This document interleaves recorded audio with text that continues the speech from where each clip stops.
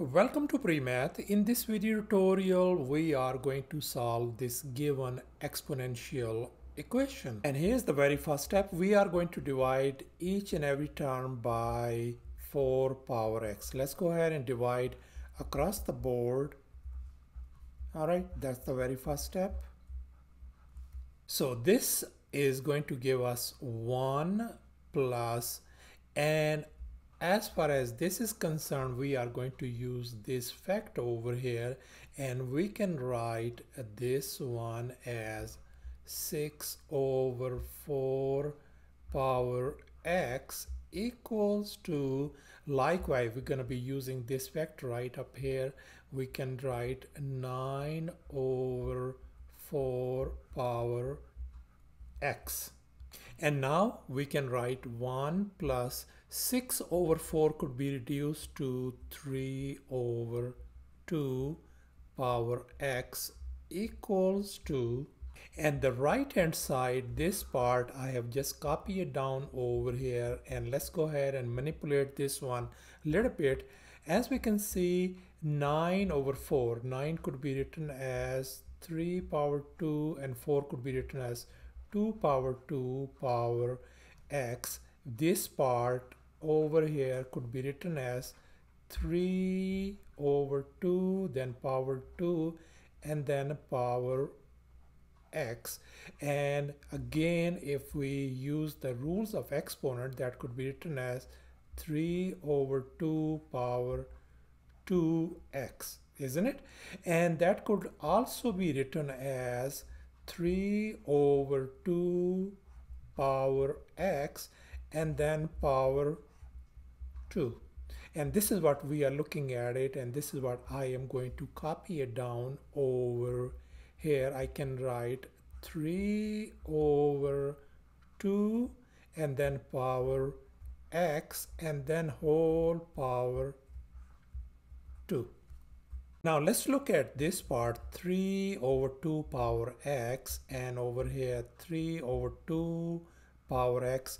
I am going to let u equal to 3 over 2 power x. Then this, our equation is going to become 1 plus u equal to u square.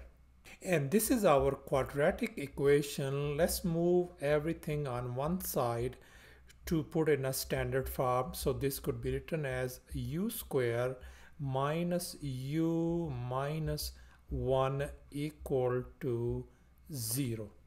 And now we are going to use this quadratic formula to solve this quadratic equation. And here we can see that our a is 1, b is -1, and c is -1 as well. And here is our quadratic formula. Let's go ahead and fill in the blanks. So u is going to be equal to minus, and b is -1 plus or minus. B in our case is -1 square minus 4 times a is 1, c is -1. Everything is divided by 2 times 1. Let's simplify furthermore. That is going to give us negative and negative become +1 plus or minus. Inside this radical, we are going to get 1 plus 4 divided by 2, and simply we are going to get u equals to 1 plus or minus square root of 5 divided by 2. And now we are going to have two values of u. Let's go back to our u equal to 3 over 2 power x, and we can see that this quantity is going to be positive value. Okay, so this is going to be positive value. That means u is going to be positive. So that means we are only going to pick the positive value of u. That is going to be u equal to 1 plus square root of 5 divided by 2. We are going to ignore this negative sign. So this is our value of u. And we know that the value of u is this one. Let's go ahead and substitute this one back to over here. And as we are running out of space on the left hand side, let's move on to the right hand side. We can write this part over here as 3 over 2 power x equals to 1 plus square root of 5 divided by 2. Now since we want to solve for x, let's go ahead and take a log on both sides. That's the strategy we are going to apply. And now we are going to use this logarithmic power rule, and according to that rule, this exponent can be moved to the front over here. So we can write this one as x times log of 3 divided by 2 equals to log of 1 plus square root of 5 divided by 2.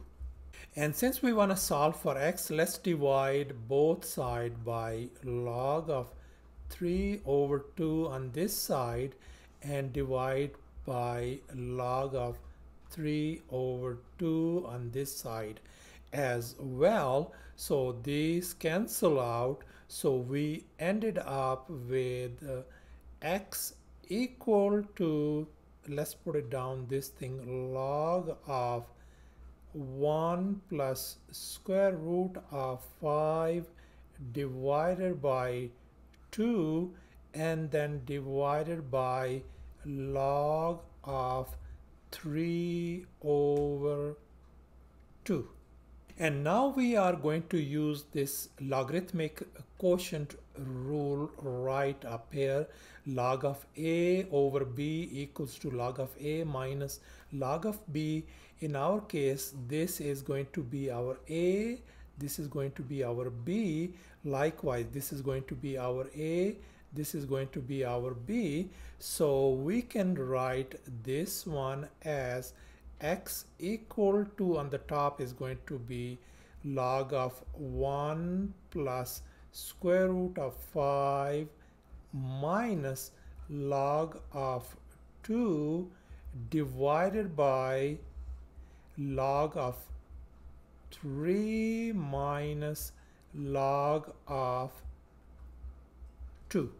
And if we use a calculator, we can get these logarithmic values of these constants. So let's go ahead and fill in the blanks. So x is going to be equal to log of 1 plus square root of 5 is going to be right up here, is approximately equal to 0.51 minus log of 2 is 0.3 divided by log of 3 in our case is approximately equal to 0.477 minus log of 2 is 0.3.